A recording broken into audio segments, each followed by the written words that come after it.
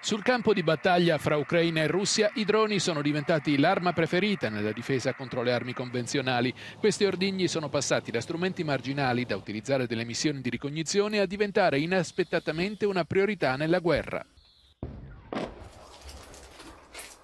Ni Ucrania ni Rusia estaban realmente preparadas en lo que a drones se refiere para esta guerra. Rusia estaba atrasada en sus drones. L'internazionalizzazione della guerra è stata amplificata dalla spinta dell'industria degli armamenti, che ha reagito sviluppando nuovi modelli adattati alle strategie sul The terreno. skies above Ukraine, you don't just have Ukraine and Russia fighting. Indirectly, you have Turkey and Iran fighting.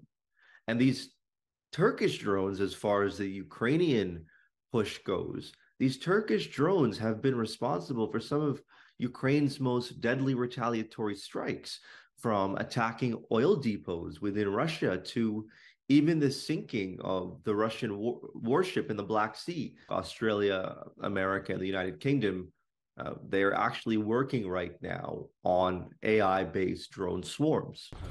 Il futuro immediato sta nell'espansione dei modelli, dei produttori in conto terzi in diversi paesi e persino nella costruzione di nuovi stabilimenti. Los proveedores de drones para Rusia en este momento están siendo Israel, Irán, y no puedo asegurar todavía si están usando sistemas chinos.